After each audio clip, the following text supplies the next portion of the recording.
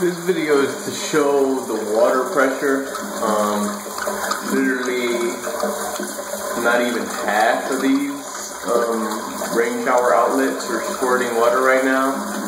And this is just an example. If someone's taking a shower and someone's brushing their teeth, there isn't even enough water pressure. This is literally at full capacity of water pressure. That's off.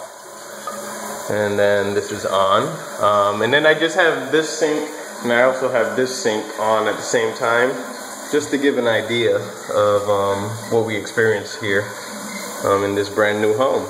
There is very little water pressure, meaning one person can do one thing relating that water at a time, whether it be taking a bath, a shower, or whatever the case is. Let's see here.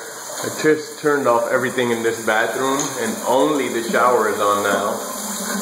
And as you can see, still, I mean, there's not enough pressure to even reach all the holes on this rain shower. So that's definitely a problem, something we're gonna have to get fixed. And that's about it. I mean, and the same story goes around. See, it comes out a little strong in the beginning, but you know, eventually it just trickles down. All right.